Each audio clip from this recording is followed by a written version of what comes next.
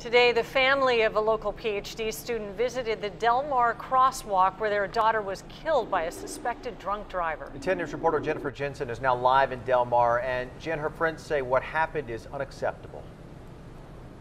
They really do. They say it's unacceptable what happened here or what happens anywhere around the country, around the nation, when someone gets behind the wheel intoxicated. I want to step out of the way so I can show you that growing memorial here behind me in Del Mar. This is where the family came to mourn today after flying in from Boston.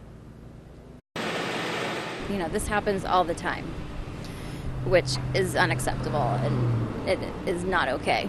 Words of anger and frustration from a friend of Rachel Morrison, devastated that her friend was killed by a suspected drunk driver. She's just always smiling. She was just always in a good mood and always made everybody around her feel better. That was Rachel. The parents and family of 27-year-old Morrison visited the site of the crash, where her memorial has been growing since Friday night. Morrison, who was a PhD student, was killed while crossing in this crosswalk at Camino Del Mar and Coast Drive, just west of the Del Mar racetrack.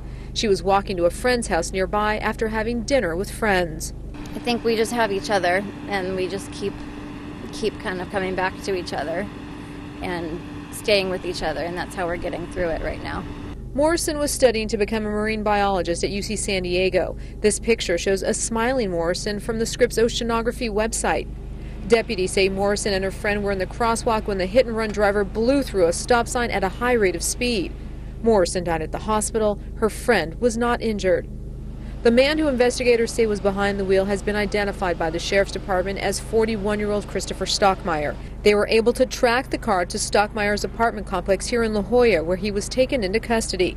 He's been booked on felony DUI, hit-and-run, and vehicular manslaughter. She was just the most considerate and thoughtful and sweet person I know. So all those things, those are all what I remember about Rachel. So back out here live, you can see a lot of cars are even driving slow when they go by that memorial. Now 10 News has learned that Stockmeyer has posted bail. Of course, we're going to stay on top of any developments. We're live here in Del Mar. Jennifer Jensen, 10 News.